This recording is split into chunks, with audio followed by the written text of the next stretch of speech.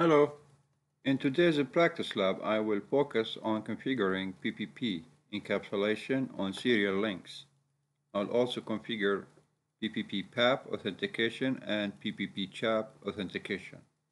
And before I do these configurations, I will configure the interfaces and configure static and dynamic routes. I hope my videos are helpful for those who are seeking to be certified for the Cisco exams.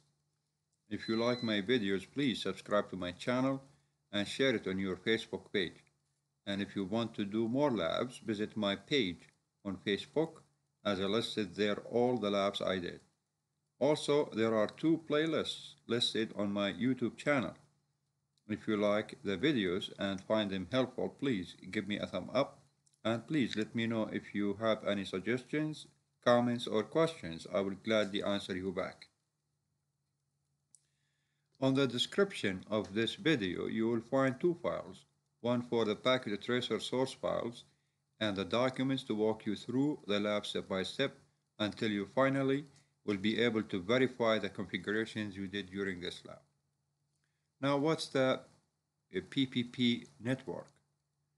In computer networking, point-to-point protocol, PPP is a data link layer 2 communications protocol between two routers directly connected without any host or any other networking in between. It can provide connection, authentication, transmission, encryption, and compression. Now, what does authentication type PAP mean? Password Authentication Protocol. PAP is a password-based authentication protocol used by point-to-point protocol to validate users. Almost all network operating system remote servers support PAP. Among PAP's deficiencies is the fact that it transmits unencrypted passwords in plain text over the network. Now, Password Authentication Protocol, PAP, and Challenge Handshake Authentication Protocol, CHAP, are both used to authenticate PPP sessions and can be used with many VPNs. Basically, PAP works like a standard login procedure. The remote system authenticates itself to the using a static username and password combination. Now, I will configure the routers. Start with router 1. Enable, configure terminal, host name, router 1. Now I will configure the interface on gig 00, and this is with the IP address of 172.16.10.1 with /24 subnet mask. I will enable the port with a no-shut command. The interface serial 000, this is with the IP address of 10.1.1.1 with /30 subnet mask. I'll activate the port with a no-shut. Now I will do router 2, enable, configure terminal, hostname here, router 2. Now on the interface facing router 1 on serial 000, this is with the IP address of 10.1.1.2 with /30 subnet mask and a no shut. Now the interface on the serial 001 facing router 3, this is with IP address of 10.2.2.1/30 subnet mask and enable the port with no shut. And then the interface facing the ISP router on serial 010, this is with IP address of 209.165.200.1/30 subnet mask.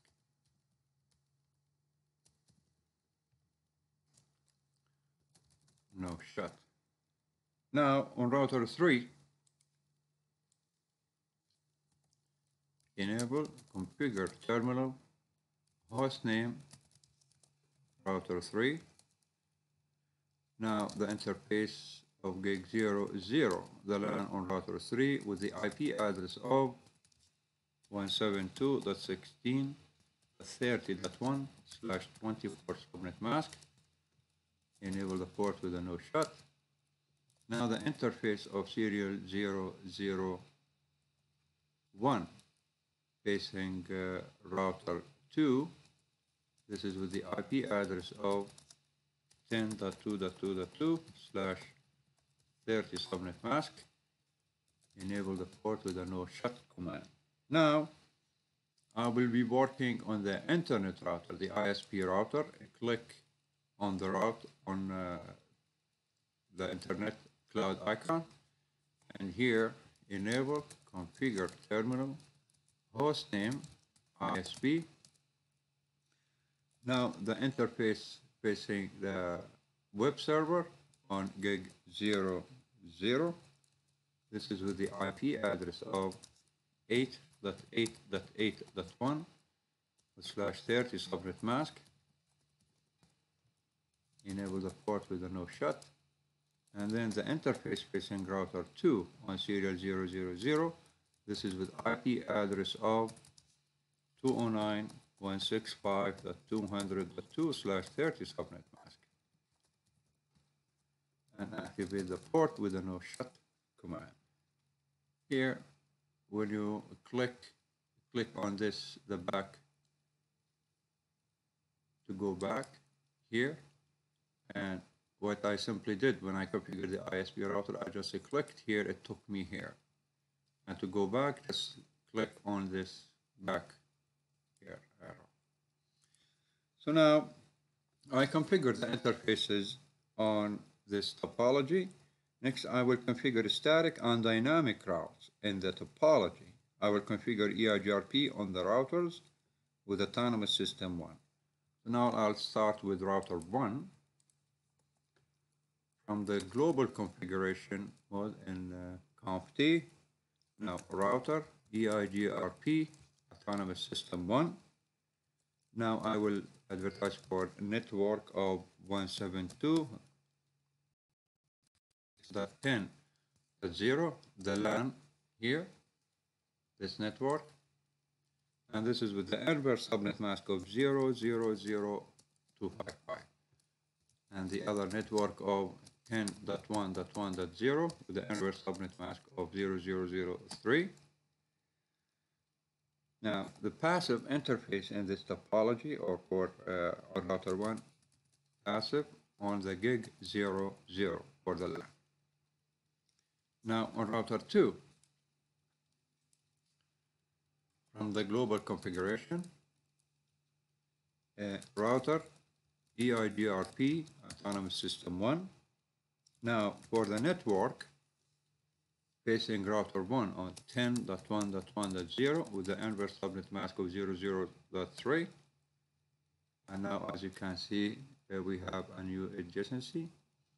And the other network of, sorry about that, the network of 10.2.2.0, the serial link with router 3, the inverse subnet mask of 0.0.3, and the network of 209, the network facing the ISP router. Sorry about that. Network of 209.165.200.0 with the inverse subnet mask of 0.0.3. Now, the passive interface, we want to be for this topology, interface facing the internet.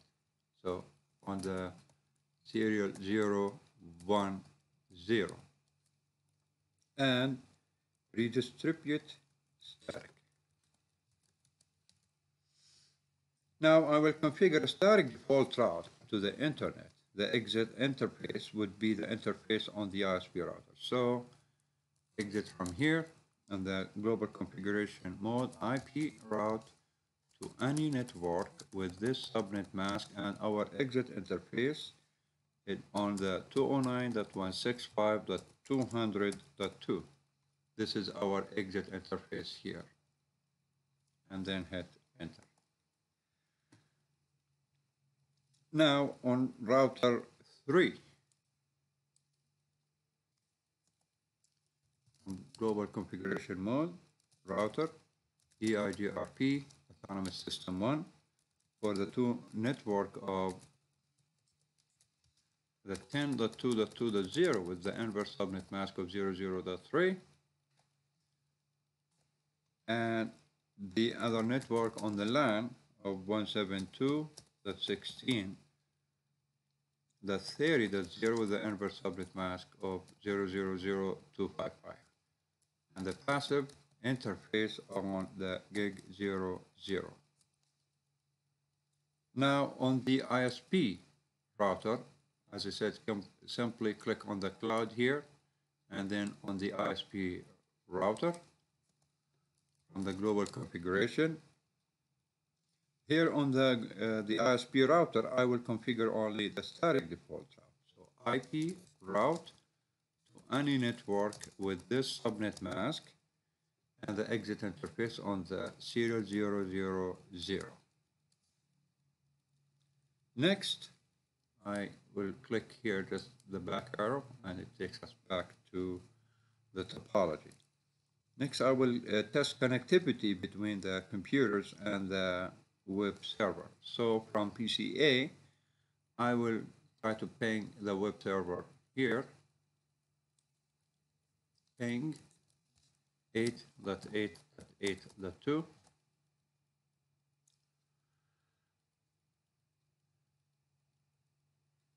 And it is successful, so we have connectivity, and we can reach the web server from PCA.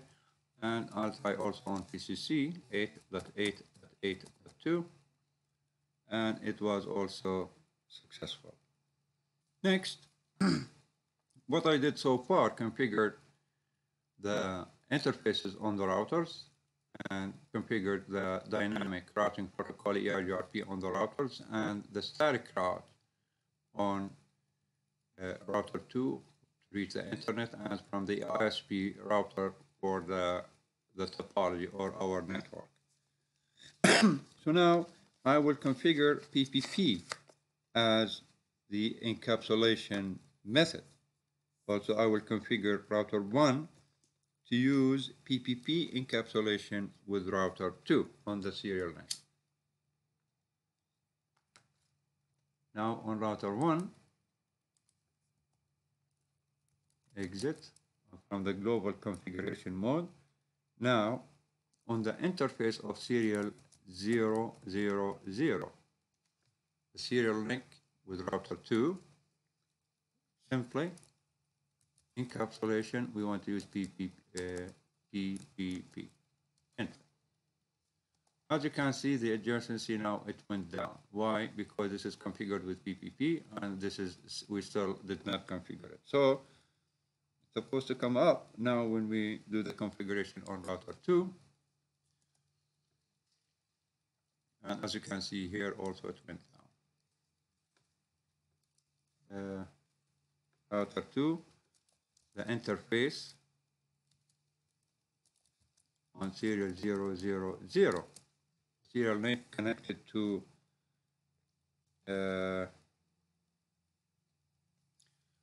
before I do this, I want to do router 3.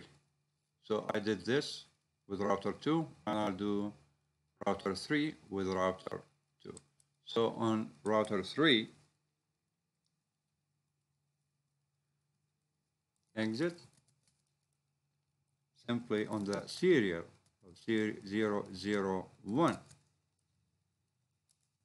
encapsulation PPP, and then hit enter. And as you can see, the same what happened on router 1. It went down, it's still down here, and the same here with router 3. Until we configure router 2, the connection will remain down.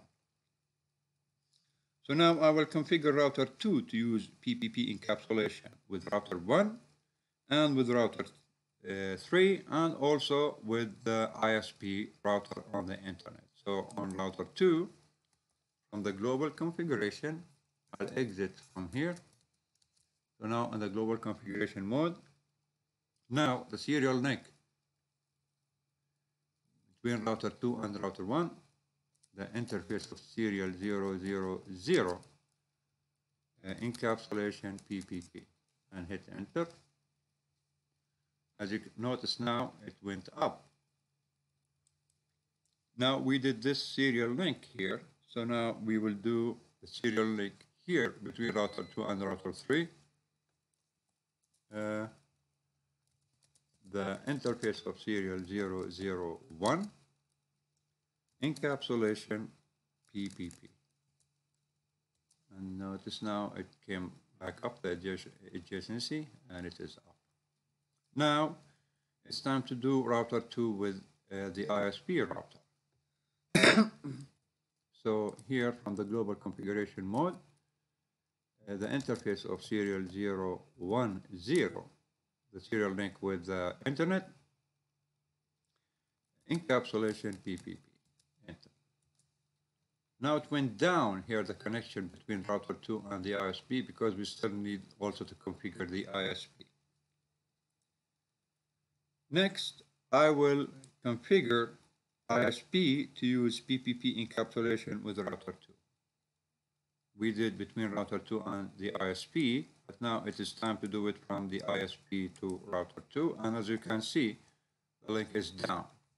So from the global configuration, and we will do on the interface of serial 000, simply type encapsulation PPP. Here it is down. Now when I hit enter, it came back up. Next, I'll check. Now, after I'm done here, just simply click this back arrow. After I'm done with this configuration, configuring point-to-point protocol between the routers, let's us check connectivity from the PCs to the web server. So now back to PCA, upper arrow to ping the web server, and we have connectivity. And from PCC, I'll do the same, upper arrow on the keyboard, and just hit enter. It sends a ping to the web server.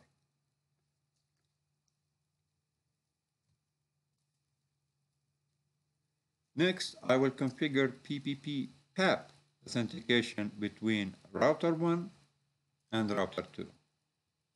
I will create a user and use a secret password to provide a thorough encryption. So on router 1, from the global configuration mode,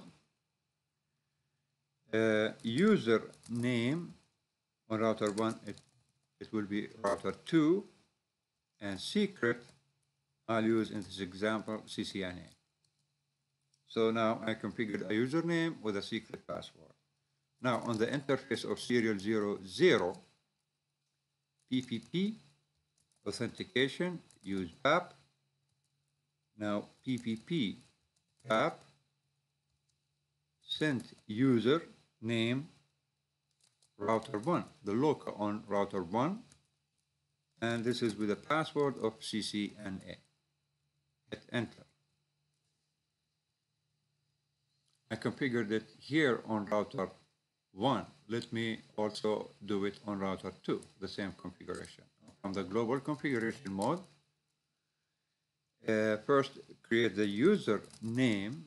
Now we are configuring on router 1, so the username will be router 1, and with a secret password of CCNA. Now on the interface of serial 000 facing router 1, do the configuration PPP authentication, use PAP. It went down. Now PPP PAP sent username router 2, the local router 2, and with a password of CCNA. Next, I will configure PPP PAP authentication. Now I'm done configuring PAP between router 1 and router 2. Now I'll do it between router 2 and router 3. So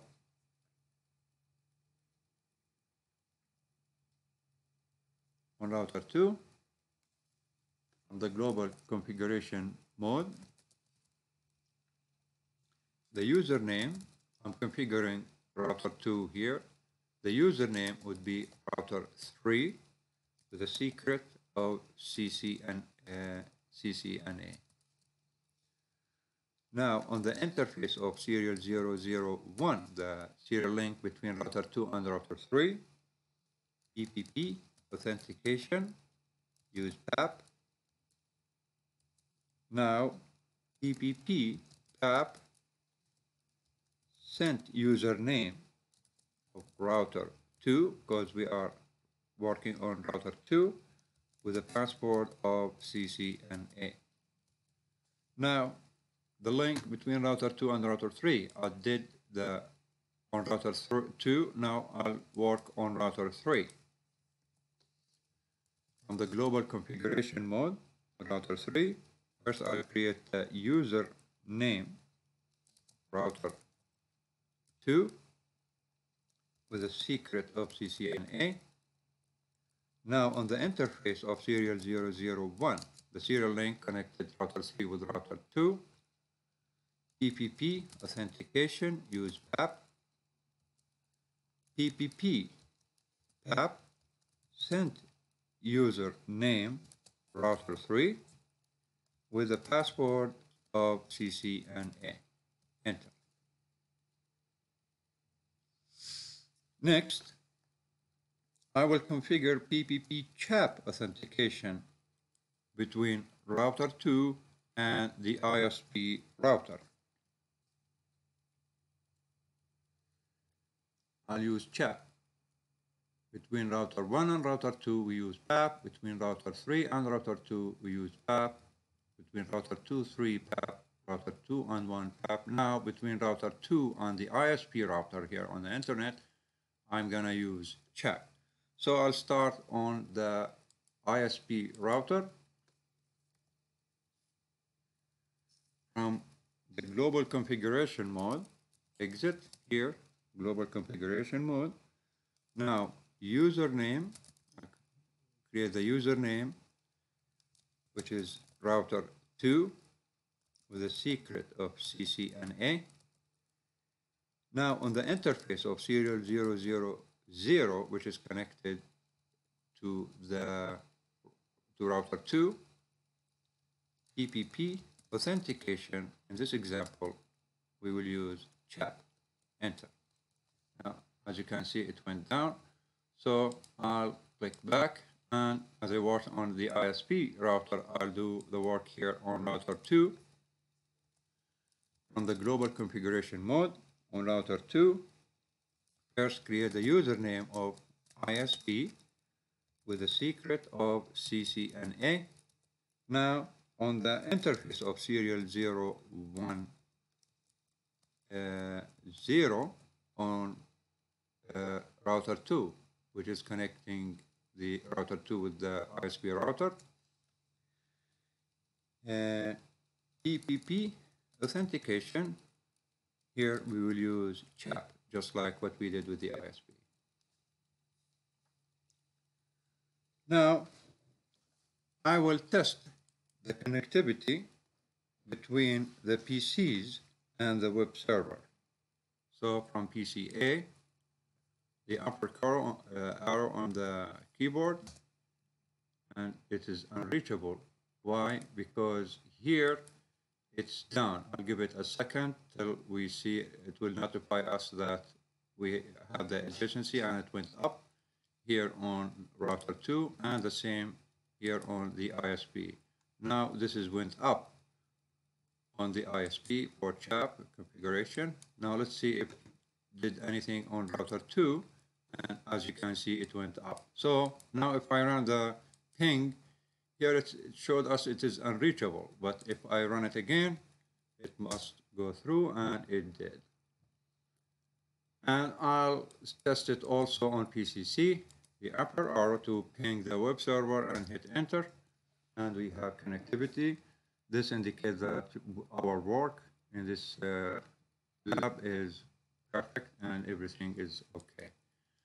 Thank you so much for watching. I hope you learned something here from this lab You can download the packet tracers source files and also the walkthrough documents, and it will walk you step by step until everything is done as I showed you in this lab.